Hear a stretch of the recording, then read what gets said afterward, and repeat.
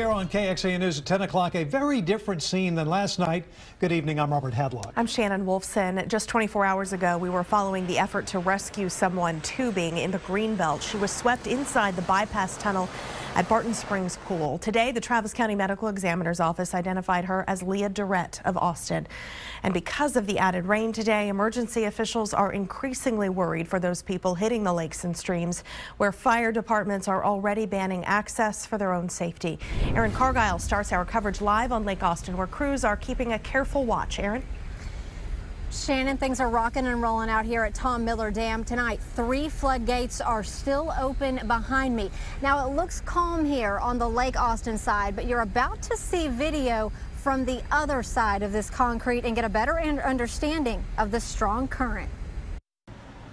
One precious life already lost on a local creek. 34-year-old Leah Durrett swept away while tubing with friends along the Greenbelt. A beautiful but deadly place after a good rain. It can take you away in just a quick second. While there is no ban in place on rushing rivers or creeks, you will likely meet Officer John O'Donnell if you touch Lady Bird Lake or Lake Austin. The water is literally moving 20 miles an hour, which it doesn't look that fast when you're looking at it, but it does crazy things. This is the reason why water being released at the dams is creating a strong current. Yeah, it's very deceiving. The water looks nice. It may look calm on the surface, but as soon as you enter the water, it's going to immediately take you downstream.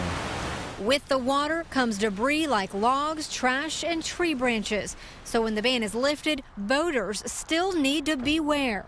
You probably don't want to be operating at full speed or pulling any tubers, wakeboards, skiers behind the boat at first, just because all that debris that's in the water needs to have time to settle.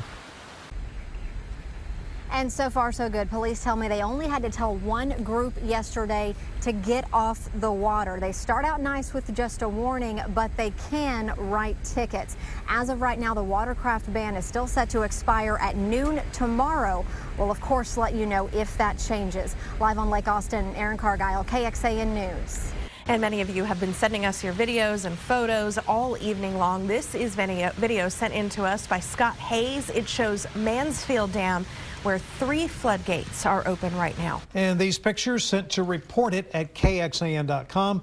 It's from Lake Buchanan and Inks Dam. This was just before 7 o'clock tonight, with our viewer telling us that the LCRA was just about to open another floodgate there. Here's a different look at our Highland Lake system. Starting up in Lake Buchanan, just west of Burnett, water flows along the Colorado River through the chain of lakes and dams into Inks Lake, Lake LBJ, Lake Marble Falls, Lake Travis, and then into Lake Austin, and eventually Lady Bird Lake before leaving through Longhorn Dam.